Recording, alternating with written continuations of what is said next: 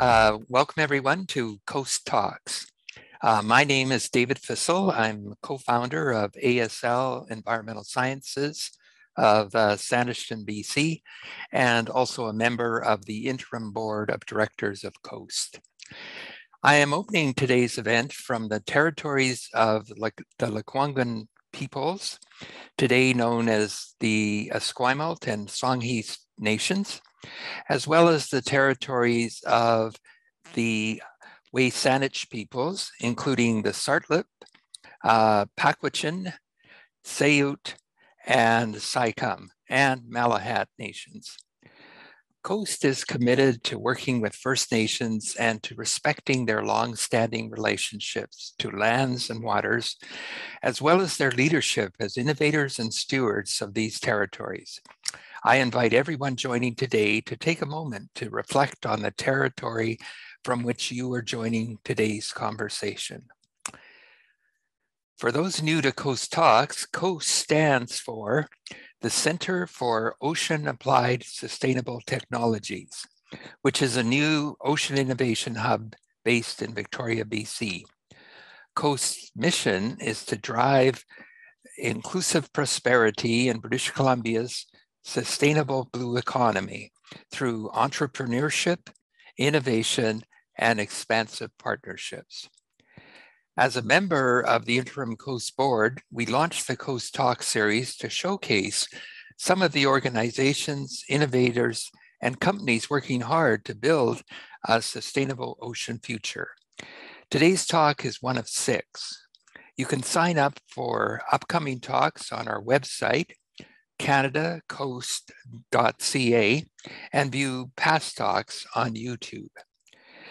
Today, I'm delighted to kick off our conversation about Ocean Renewable Energy, moderated by Elisa Oberman, Executive Director of Marine Renewables Canada. And other presenters include John Wright of Northland Power and Riley Richardson of the University of Victoria. So let me introduce Elisa Oberman, who is the Executive Director of Marine Renewables Canada. That's an association that works to align industry, academia, and government to ensure that Canada is a leader in providing marine renewable energy solutions to a world market. Since 2012, Elisa has worked to facilitate technology innovation in the sector by advocating for supportive policies, identifying international business development opportunities, and enhancing the capacity of the local supply chain. Elisa has also designed and led numerous engagement and outreach activities to grow knowledge and support for marine renewable energy development. Elisa, over to you. Thanks very much, David, for that introduction.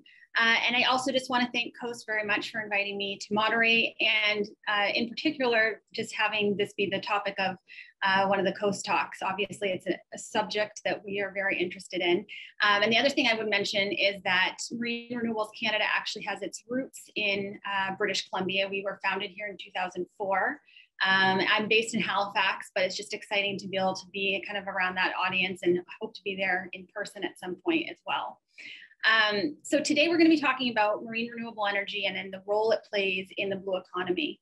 And energy from waves, tides, offshore wind, and river currents really have a lot of potential for British Columbia, but also Canada as a whole. I would say that they're really uniquely positioned to help achieve 2 of Canada's key priorities that we hear about all the time. One being building the blue economy, and the other being fighting climate change. And there's not many sectors that really have that opportunity to do both. And I think that's where we're seeing that there's a lot of potential to move forward. So that's what we're gonna dig into today with our other panelists. Basically, the format for today is you're gonna hear a bit from all of us. You'll have the opportunity as the audience to ask, to do Q&A through the question and answer function, or chat if you're more comfortable with that. And I'll do my best to kind of go through and moderate and ask questions to our other panelists as I go along. But to kick us off, I thought maybe I would provide just a few slides to provide some context for this session. So I'm just sharing my screen here. Hopefully everybody can see it okay. But first, I mean, with those that aren't that familiar with marine renewable energy, it's kind of a question of, you know, why are we even focused on it? There's a lot of other renewable energy resources. There's a lot of other ocean technologies that have, you know, potential, are more mature. And these are kind of the four buckets that I would say are really key to why marine renewable energy is unique and also has a lot of potential for Canada. One being obviously it's a clean energy, it's renewable, and it can contribute to our climate action goals and objectives. The other is that although it has different assets and unique aspects to it compared to other renewables, one of the things that's very interesting about, especially when you look at, for example, offshore wind, wave, tidal, and river current, is there's a lot of predictability, and they're also all highly forecastable. So when we're trying to bring on other renewable energy resources like solar and wind that might have, you know, some variability, these can actually act as a really good backup and help to integrate more renewables into our energy system, our electricity system, I should say. The other interesting thing is that there's a lot of marine renewable energy resources around remote and coastal and rural communities. So there's a lot of potential to develop those resources. And there's some areas where they may be a stronger resource than say other types of renewables. And so there's potential there to really look at how there may be a clean electricity benefit, but also an economic development benefit and create some self-sufficiency for communities. And then finally, you know, a big piece, and we're going to be talking more about blue economy today, is the economic potential of developing the resource. One thing we're finding in Marine Renewables Canada is we have a lot of members that have worked in offshore oil and gas and other marine industries that are now finding opportunities in offshore wind, not necessarily in Canada, but globally, the offshore wind sector is booming. You'll hear more from John on that. And also in tidal, particularly in Nova Scotia, where there's quite a bit of activity happening. So to give you an idea of what that activity actually looks like across Canada, this is just a snapshot of some of the, the key projects and initiatives underway across the country. And as you can see, there's activity in all four forms, I guess I'll say, of marine renewables that we're focused on. In tidal energy, obviously, there's a lot of activity in Nova Scotia and the Bay of Fundy. There's activity also even in provinces you wouldn't think are necessarily marine renewables, but where there's a good river current resource. And so basically, that's to say that across Canada, every province, even if they're not on a coast, has some kind of potential in marine renewables when you take into account river current energy, which is a very similar technology to tidal energy. And then when we come to British Columbia, you can see there's activity and initiatives underway in offshore wind, tidal, and wave as well. And we're going to get more into that with our other speakers. So this slide I really kind of wanted to focus on to get people thinking about, creatively about how we can actually use marine renewable energy. And obviously, the key thing is it's a renewable electricity resource, and there's the ability to develop it for utility scale and grid connected power. But there's also a lot of other segments and sectors that it can be developed for. So I mentioned remote and isolated communities. There's also a lot of potential, and you may have been seeing more about this in the media, about offshore wind production for green hydrogen. Desalination is, we have actually a member that's using wave power for that. Disaster recovery and resiliency. Ocean observation and marine robotics. Offshore oil and gas is one actually that our members have been focusing on a bit. And we've been seeing in Europe offshore wind powering offshore oil and gas platforms to help them decarbonize their sector. And aquaculture, and that's another one that there's a lot of opportunity for that in British Columbia as well. So there's a lot of these opportunities that are off-grid markets where marine renewables can partner with other ocean industries to help them meet their net zero goals. So we're going to be hearing more about, more specifics from some of our next speakers that are here with me today. And so first, I would like to introduce John Wright. He is the Executive Director of Business Development with Northland Power, which is a Canada-based clean and renewable energy company. His role in Northland Power has focused on grid scale energy storage development and also supporting Northland Power's offshore wind development interests in Canada and the United States. So I will pass it over to John. Thanks, Elisa, and I have some slides to present, and so I just will start to share that screen now.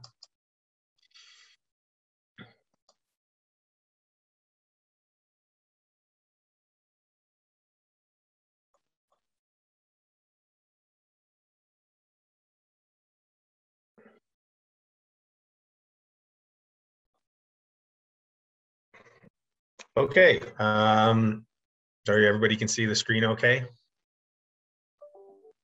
Okay.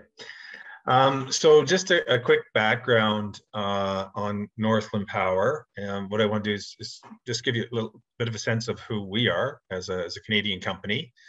And also then paint a picture of kind of what the offshore world is looking like and the future of it as far as growth opportunities. And then talk a little bit more about the potential in Canada as we see it, and some thoughts about how we get there. So just a quick minute on Northland Power.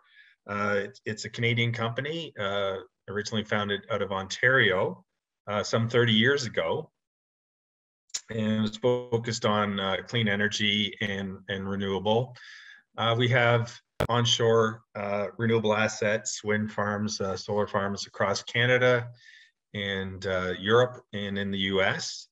And we have, in the last 10 years, become one of the major global players, fourth in the world actually, in the development, ownership, and operating of offshore wind. We're quite proud of that. I think we're actually the only company in Canada that is developing, operating, and owning offshore wind assets. We're traded on the TSX and have a market capitalization of about $9 billion, and we have about $15 billion in assets in operation. So that's kind of what we're about. Let me kind of paint a picture of the global market. This is from a presentation actually I did with MRC, pulling some information that IRENA, the International Renewable Energy Association, had pulled together from their research. Even though it's referring to 2019, I think it's quite relevant. In fact, if anything, things have accelerated beyond these original forecasts. But what you see here is in the US, and this is on the US Northeast coast, a pretty significant commitment to offshore wind to the tune of 22.5 gigawatts, which is a lot of power. And that's really kind of the tip of the iceberg when you look at the forecast to be nearly a terawatt by 2050. And that's driven by many countries looking to their ocean resources to help drive their decarbonization. So it's a pretty significant opportunity globally, and that's why Northland has a huge focus in that market. This is just a slide kind of showing the portfolio of activity, just to give you some sense of scale of what we're working on. We have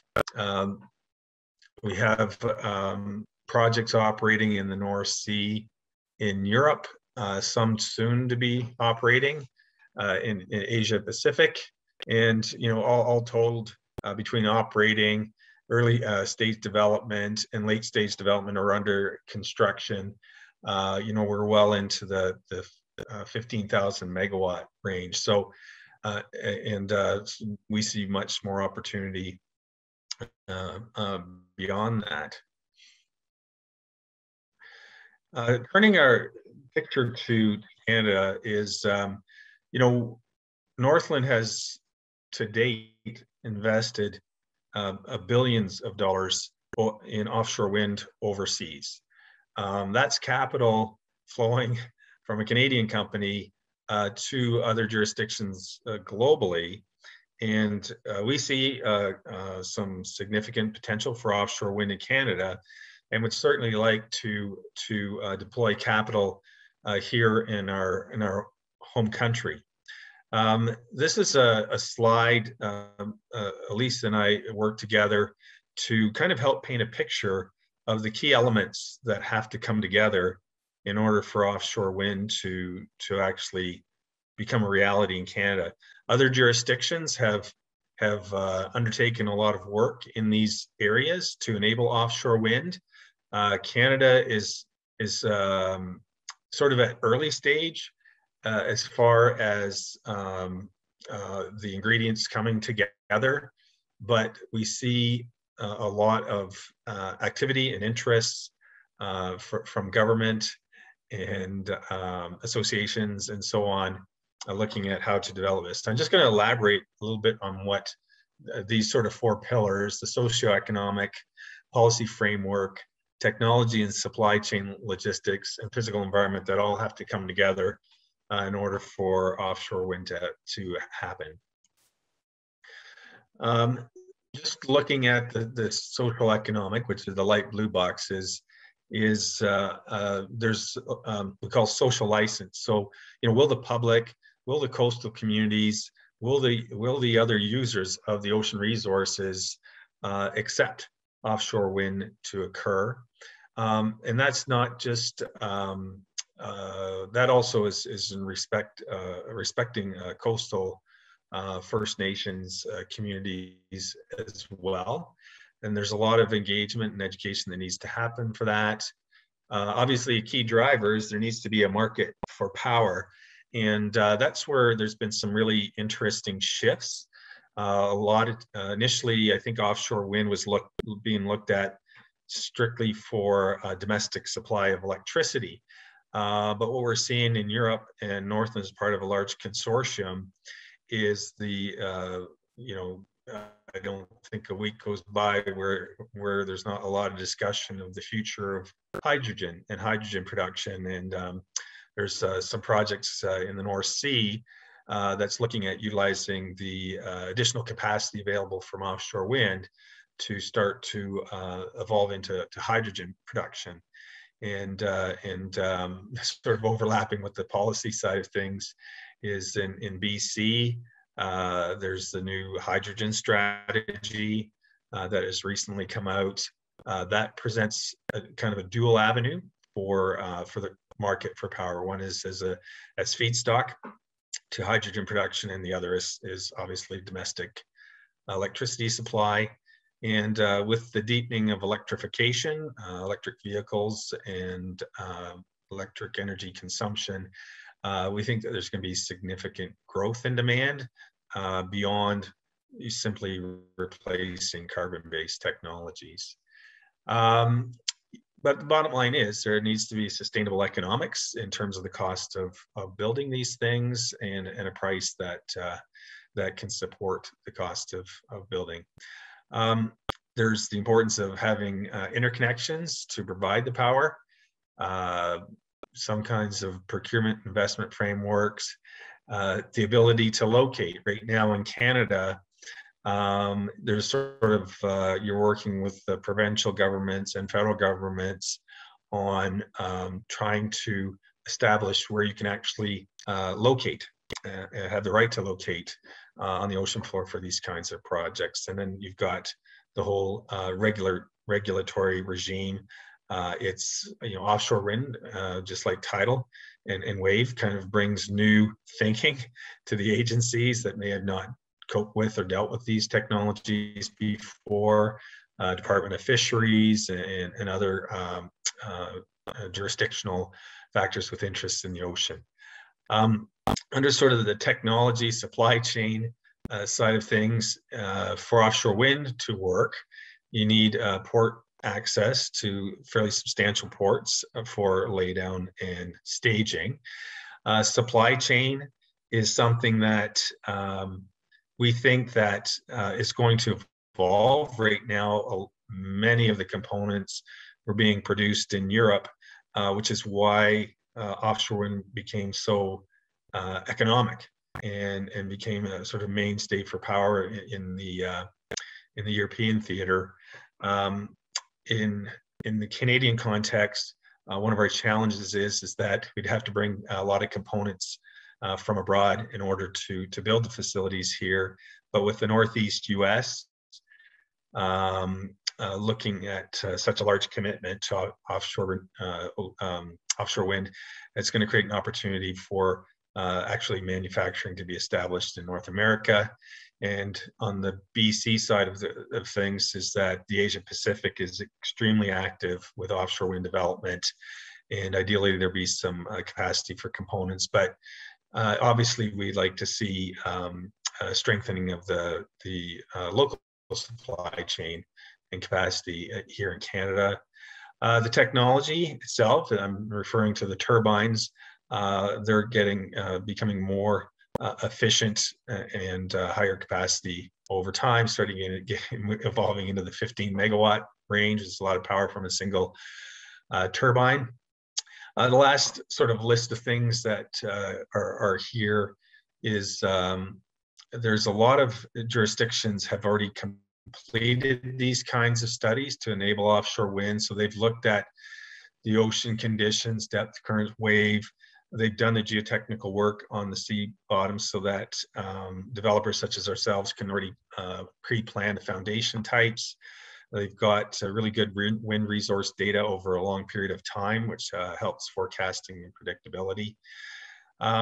What's interesting is, when you look at the Canadian waters and some of our wind analysis that we've done or that we've seen, there's been studies in Atlantic Canada as well, is Canada has a prospect of actually a higher wind capacity factor than the North Sea, which it's the high capacity factor that helps the tipping point for the economics for offshore wind. And here in our own home country, on both coasts, we have very significant wind resources comparatively. It's looking at underwater infrastructure. There's no conflicts there. Ecological characteristics with marine life, the mammals, and the interface with other uses such as fishing, shipping, and so on.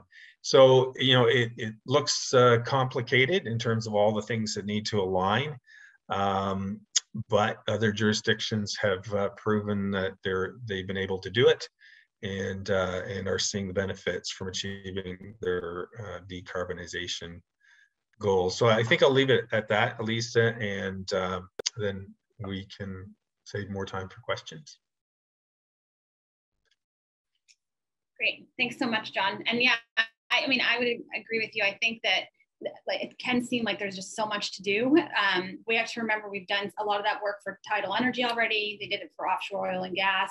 And when we look at what our goals are going to be, leading up to 2050, these are the kinds of things that we need to start doing now. So that's just my little pitch. They're going to keep working on it. So next, other thing I would say is to all attendees, feel free to type in any questions as we go along. I won't get to them to the end, but if it's top of mind and you're hearing something, feel free to type it in. So now our next speaker, I'm going to go over to Riley Richardson.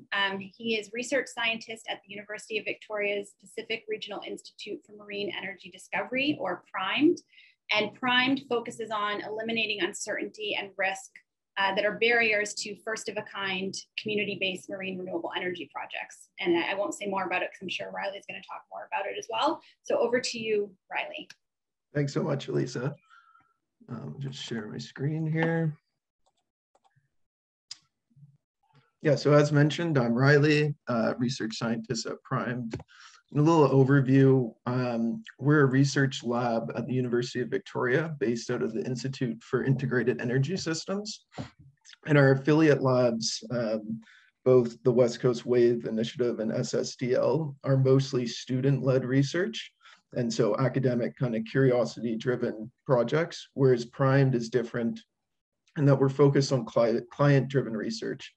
So we're focused on enabling marine renewable energy development on the BC coast. And to do this, we provide a range of services from resource characterization and modeling, cost analyses, field monitoring, and more.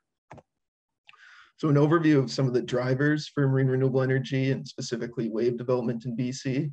The biggest is probably Clean BC initiatives. So getting to electrify industry and transportation are key aspects in BC to meet Paris targets. And then another prominent driver in a short-term market for wave energy is achieving diesel reductions and transitioning to geographically available renewables in remote off-grid communities. Finally, as the province grows, especially on the south coast, there's a need to meet increased energy demand within the next 20 years, and wave energy allows for the development of generation assets near BC's largest population centers, rather than historically where we have our large power infrastructure hundreds of kilometers away on the Peace and Columbia rivers. So despite the drive for wave energy, there are many obstacles impeding the development of it, as it is still in its early stages as an industry. And a critical need among them is characterizing the resource and identifying opportunities. So some of the work at Primed, we started our modeling in 2007 using the SWAN model. So version 3 was our first operational version, and it only covered the southern portion of Vancouver Island. Version 4 expanded around Vancouver Island and up the Central Coast. And then version 5 is what you can see on this slide. The latest version we have, we're incorporating tidal currents, so continually and iteratively advancing these models. And there's a range of inputs from sea state conditions that are fed in along these boundary conditions, from global wave models to more localized buoy data, giving us information on winds and waves as they happen. And then there's different classes of resource assessments to achieve based on the stage of assessment. And each of these has their own resolution, both temporally and spatially, with increased resolution moving from this class 1 to class 3. And within our SWAN model, we have pretty much a class 1 resolution in the offshore areas. And as you get closer to the coast, resolution increases to class 2, and then class 3 for localized specific modeling. Now, well, kind of land-based renewable energy potential and resource characterization have been undertaken extensively in BC, and these are considered in future energy planning by BC Hydro. It's a much different story for wave energy. So we have some work funded by BC Hydro that aims to remedy this by identifying synergies between resource availability, minimizing infringement on existing uses using marine spatial planning, and assessing local demand both for grid and remote community applications to identify strategically important wave sites. Our primary focus right now, though, is on small-scale wave energy development in BC, specifically for remote off-grid communities that are reliant on diesel. And this is in order to achieve community energy ambitions and to scale up the industry through the development of supply chains, collecting data on cost and device longevity, simplifying regulatory frameworks, environmental monitoring, and more. So a current project we're working on is with the Moaichit Muchalat First Nation and their traditional village of Yuquot on Nootka Island. So it's a national historic site, and it's actually the location for the first site of contact between Captain Cook and First Nations on the West Coast. However, by the 1950s, most of the population had moved to larger population centers with the promise of jobs and services. And currently only 2 community members live there year round. But the MMFN have aspirations to develop Yuquot in order to go home, which will require electricity to facilitate a modern revitalization of the community.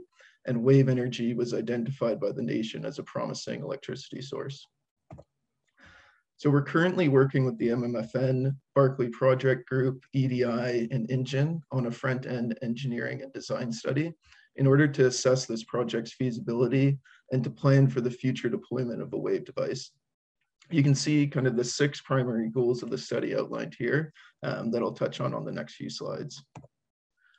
So the wave energy converter being considered is a 50 kilowatt floating point absorber developed by INGEN Inc., which is a South Korean wave company. And it has advantages as the actual power generation isn't occurring within the water column. Power is basically transferred through these mechanical cables to the power takeoff onshore. And that was a big thing for the nation to kind of keep the energy generation outside of the sea.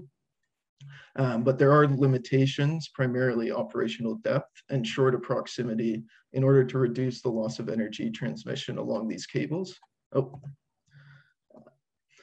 So some of the work we've been doing lately is we deployed 2 buoys, both from BC companies, Axis Technologies and Marine Labs. And this is ordered to collect wave data over the next year to validate and refine our local wave model. So we have one in this nearshore area, which is the site area of interest, and a second one that's been deployed further offshore to gain a broader understanding of the sea state at the site. And then we're also undertaking bathymetry surveys with the help of EDI and Terra Remote, again, both BC companies, to assess site suitability and to inform the modeling to meet the Class 3 IEC standards for the wave model. Further to that, we're doing comprehensive design modeling, especially using DSA Ocean, again, another BC company, their Protus-D model. And this allows us to model the mooring lines as well as engines power takeoff. We're also going to undertake an economic analysis to provide the MMFN with a second opinion on project costs. That's a critical consideration for wave energy projects and marine renewables at this time.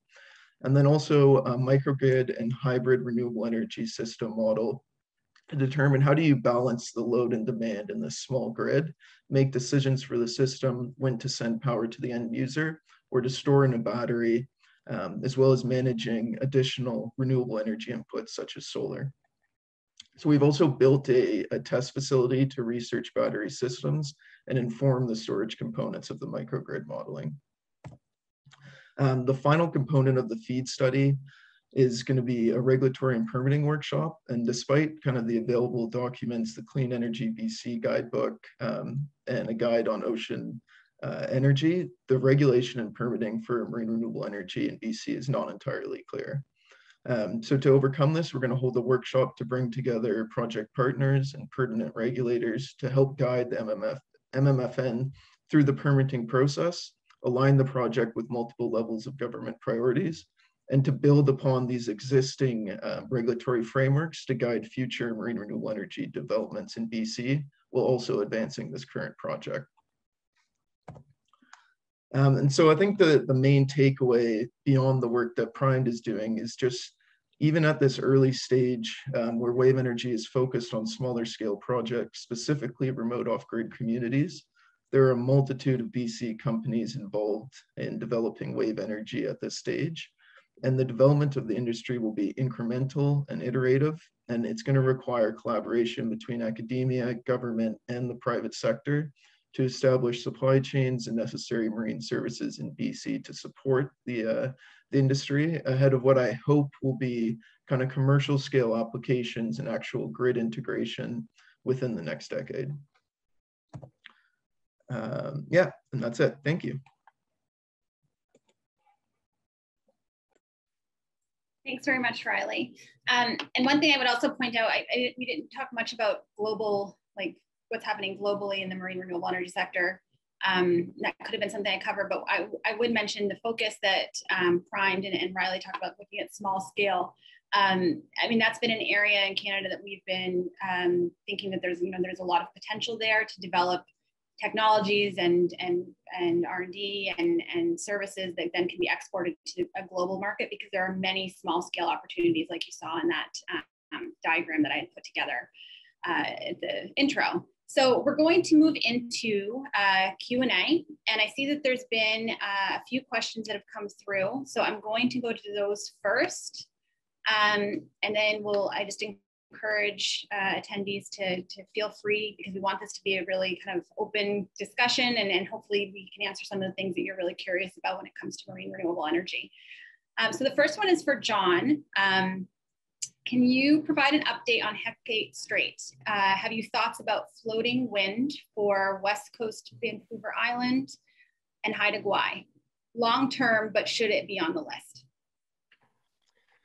So that's a good question. It would have shown on the map that I provided of Northland's sort of global activity, and we did acquire an older offshore wind development that had been in the works for some time last year, and we are in essence kind of hitting the restart button with that, going through all of our own feasibility work.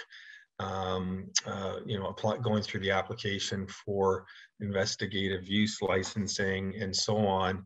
We want to do a lot more kind of background research before we sort of kick off our public engagement, and of course, it'll be very important with us to be able to establish a trusting and positive relationship with First Nations as a precursor to any project like this advancing. Some of the characteristics in the Hecate Strait is that it's shallow, so there wouldn't be a need for floating offshore wind. We're talking depths of as little as 20 meters in some cases. Just to give by way of an example, in the North Sea, the average depth is about 30 meters, and sort of the monopile fixed-based offshore wind turbines can be built cost effectively in up to about 50 meters of water. Beyond that, you're starting to get into the floating range. Northland is keeping a close eye on the floating technology. It's not quite the same capacity, and it's not as mature of a technology to kind of have the comparable economics with fixed offshore wind.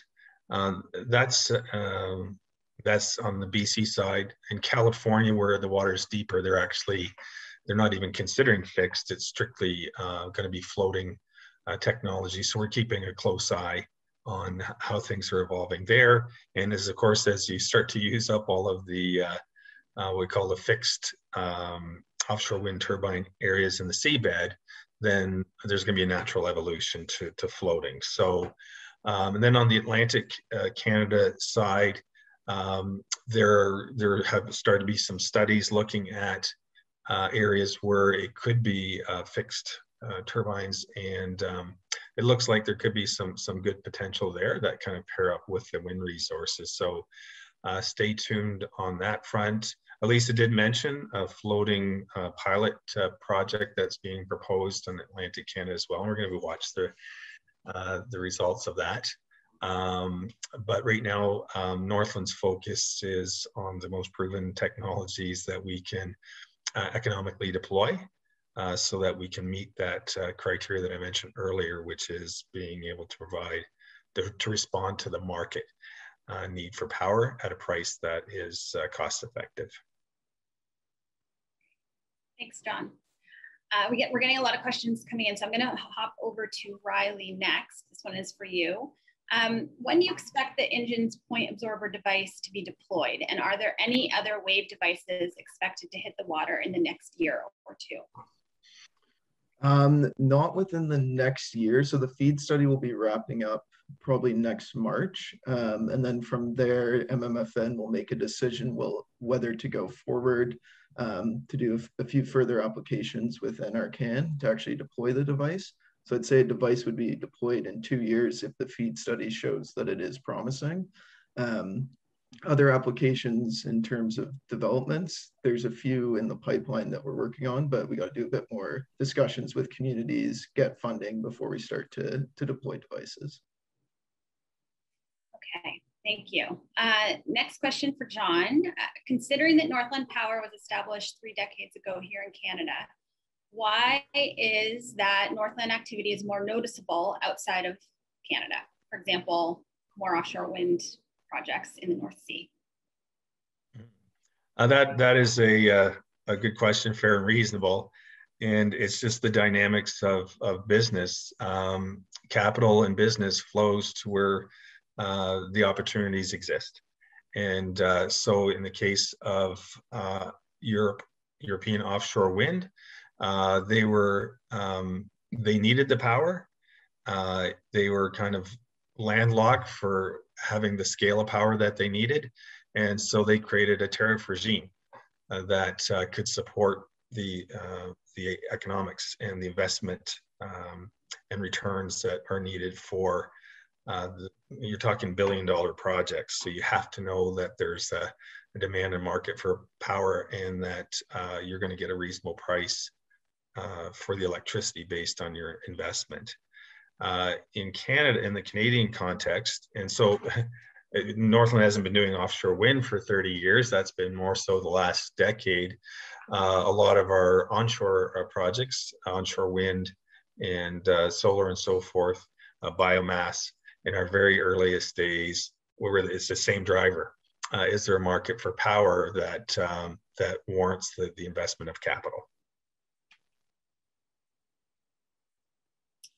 Yeah, and that's another thing I'll mention too, is that we've been really closely monitoring what's going on in the United States with offshore wind.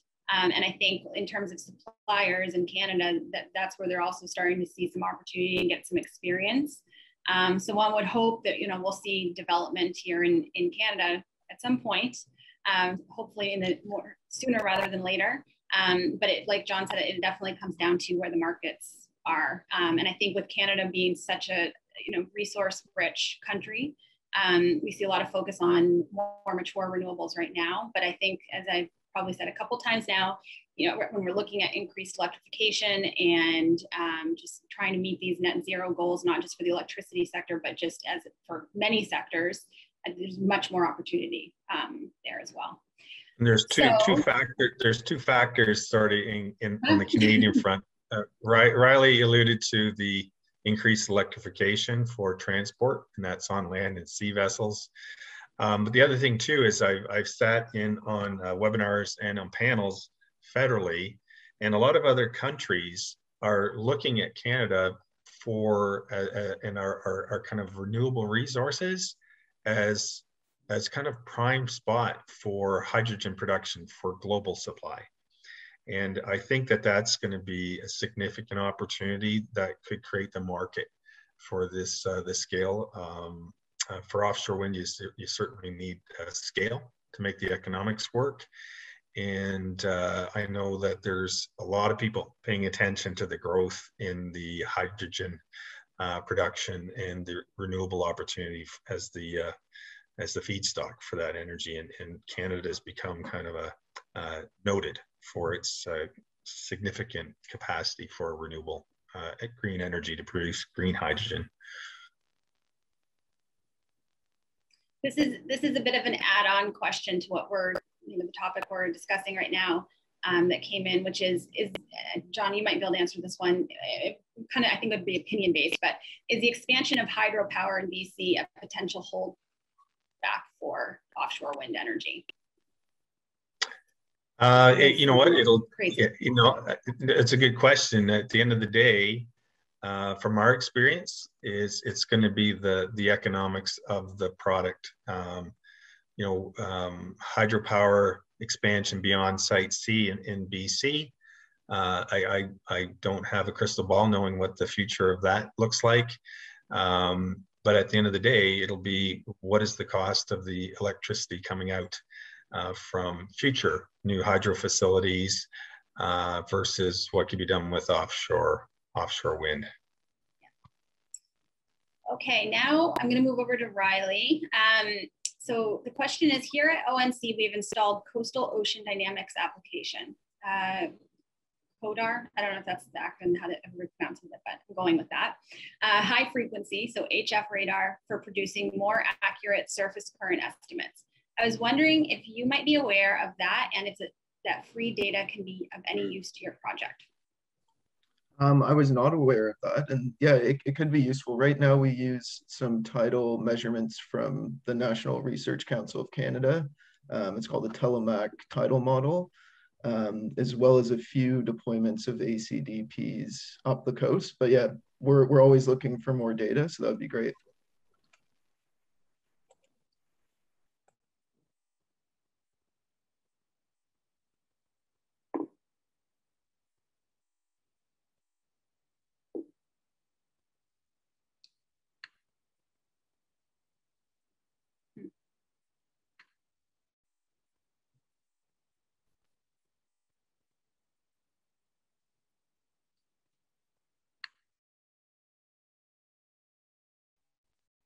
I think I've lost everybody, unfortunately. Still here. Yeah, I can hear you. Was it me that lost you guys? I think so. I don't know. I thought I was frozen there. Yeah, we're still here. Sorry about that. Okay, so I had another question I wanted to ask Riley, and you kind of touched on it, just talking about what's needed in British Columbia to see more wave energy development. And so my question is, what do you think in terms of policy supports that are needed that could help facilitate more wave energy development, but marine renewables in general? I mean, I know there's probably a laundry list of things you'd like to see, but like just a few priority policies that would be very helpful. I think the funding is starting to come around, which has been a pretty huge deficit over the past decade, both from federal sources, but just kind of determining what the regulatory framework looks like and how we're going to permit these devices. It seems like both at the provincial and federal level, we're a bit too risk adverse in BC, especially for single device deployments. So in going back to that regulatory workshop, kind of determining with FLNRO and DFO where their responsibilities lie and how we get passed back and forth between those two organizations, because they both seem to say, no, you go to DFO, and DFO will go, no, that's not our jurisdiction. They'll send you back to FLNRO.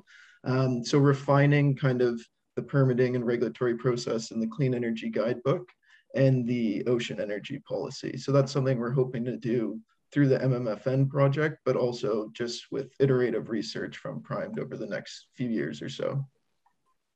Yeah, and I, just from seeing what's happening, not just in BC, but across the country and other areas where marine renewables is being developed, I think one of the challenges we've been seeing is that a lot of the legislation that's currently in place that, that has some kind of impact on the sector is not yet at a phase where it's looking capable of really regulating emerging technologies. So it's not flexible enough.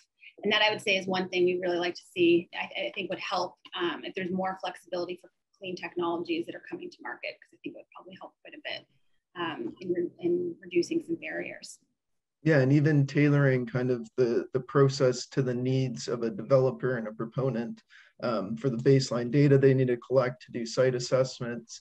It's the way the investigative license of occupations are set up right now. I don't think it's conducive to getting that baseline data where you can even start to begin to make decisions on projects.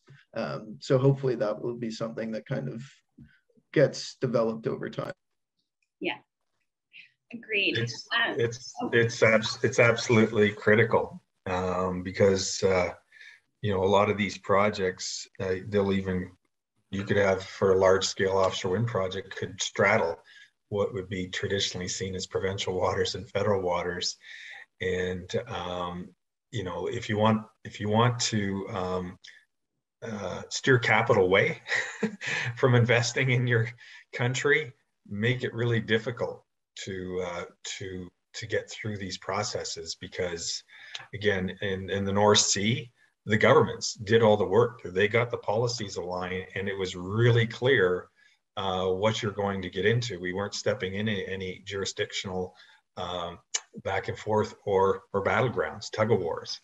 And so you can focus on, these projects are big, costly, and complex, and you can't have losses in schedule because of these kinds of things. So, and I know, Elisa's doing a lot of work. She's talking to people provincially and federally. We're kind of hopeful, again, sort of alluding to the hydrogen side of things, but there was a lot of good work that was done on sort of the offshore oil and gas, and maybe some lessons that can be learned there rather than reinventing the wheel. That could be applied to these kinds of. So Lisa, maybe you have a little more insight on what that might look like. Yeah, I think we've been in discussions, at least in Nova Scotia, about that, and I think there are definitely a lot of synergies. So we see, synergies with offshore oil and gas, not just from the regulatory side, but then also with suppliers and a lot of the research, like some of the data that's already out there can be used as well. So I do think there's ways to kind of expedite or at least tap into some of that will be helpful. And I hope to see some of those discussions and that kind of work evolve for sure. This is just a question that came in, and I'm going to kind of expand on it, but I'll provide this first part, which is it's focused kind of on supply chain, I would say mostly. So how do you see work being moved forward in terms of onshore facilities and vessels and support personnel to support offshore renewables? So I guess my kind of broader question, because I think it's hitting on this, is what are the opportunities for businesses and organizations now to get involved in marine renewable energy? So if you're a business in British Columbia or a research organization, what are the kinds of things they could focus on, and how do you see that maybe evolving to future opportunities? And that could be a question for either of you.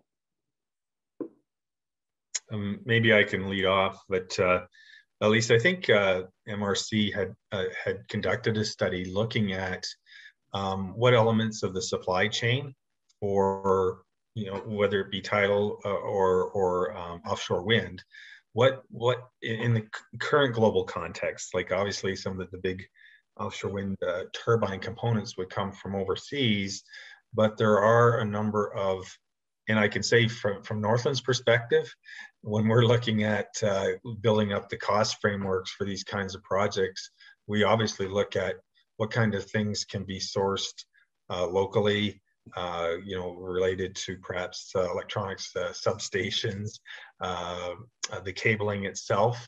We look forward to the day where there's some domestic capacity for perhaps turbine manufacture and the blades and those sorts of things. But there are a lot of components, and maybe that's something that people, again, at least I know that that's something that MRC took a look at, and that's not I think it was a good study, and it was a pretty good guide to say, look, in the current context, here's where the supply chain should be thinking, focusing its efforts, and also speaking to government and supporting the development of these opportunities.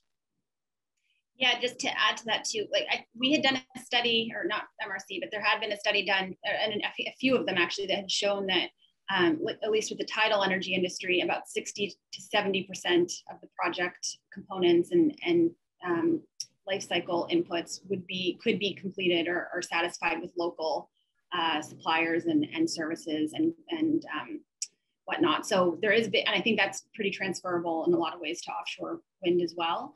And just an example from Nova Scotia, what we've seen where there is, growing and progressing tidal projects, is that there's a lot of local suppliers involved. And once they kind of took that first step to get involved early and kind of took maybe a little bit of risk on and getting involved in a new sector, they've now been seeing more work here and also internationally as well. So there's definitely an opportunity there for sure. Riley, I don't know if you had something to add. I may have cut you off, sorry. No worries.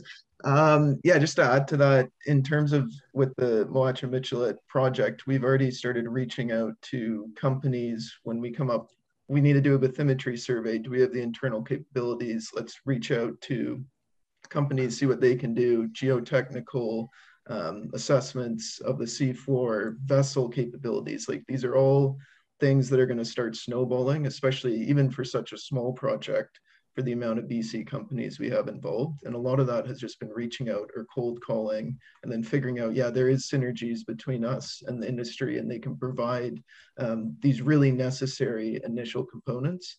So yeah, I think that's going to continue to build, and I'm hoping that BC's kind of own internal capability to provide these services will grow as well. There's one question here that kind of, I know we're close to time here, but this might be quick. I think it's kind of just an add-on or expands on what we were just talking about. And it's just generally, as the industry grows, do you think that there are enough people that are appropriately trained, metal fabricators in place that are can support future device deployments, or do you think there's going to be, or is already, supply chain gaps? Well, I guess one of the things, Lisa, that you and I have spoken about many times is that, Northland's not the only Canadian company that we're the only Canadian company doing development, own, operate offshore wind facilities, but there are members actually within MRC that, are deploying vessels for the development of offshore wind globally. And so I think this is not, there's a little bit of a kind of a Canadian local perspective that I've been talking about here, but I hope I got a message across about how big the future market is. And if we can develop those capacities here in Canada, that's going to create opportunities for Canadian suppliers to get involved, that we could see, you know, when we're doing work in Asia and we're doing work in the European theater, to see more Canadian companies participating in the supply chains abroad. A good point. And I mean, we do a lot of trade missions, and we have a lot of companies that are looking for opportunities when there isn't as much domestic development, but they have the skills that they can apply to global projects. So I agree with you, John. It's a major opportunity, and not just in Canada or just in BC. I think that we are at time, so I won't ask another question. So I just want to thank both Riley and John for chatting with me this morning, but this afternoon for me in Halifax. And thanks again to Coast and David for having us. And I would just mention, if anybody that's attending today is interested in learning more about marine renewables and just kind of digging in a bit deeper, feel free to go to our website, marinerenewables.ca. Over to you, Okay, David. yes. Thank you, Elisa. And thank you for your presentation and for leading this very interesting conversation. And also to John and Riley, there's your presentations were very good, and I think a lot of all of us learned a lot from this session. But one of the things I learned is how big this topic is, and there's a lot more to talk about here. And but our next Coast Talk, I want to remind people of that. It's about a month from now on September the 22nd at 11 a.m. Pacific time. So please join Captain Jamie Marshall, Vice President of Business Development and Innovation with BC Ferries, as he dives into the innovation behind the new hybrid electric island class ferries. And we also have another Coast Talk, the one in October 20th, which will again go back to Ocean Renewable Energy. So I'd invite all of you to join that, and questions you weren't able to ask today, there's another opportunity to do that. And you can sign up for Coast Talks on our website at canadacoast.ca and view past talks on YouTube. In the meantime, to learn more about Coast, you can also head to this website, canadacoast.ca, to learn more about becoming a member. Right now, membership in Coast is free for a limited time, and early members have an opportunity to help us build a clean tech innovation hub here on Southern Vancouver Island. So thanks again to our panelists, and thanks to all of you for joining us, and see you next month. Pleasure. Thank you very much. Thank you, everyone.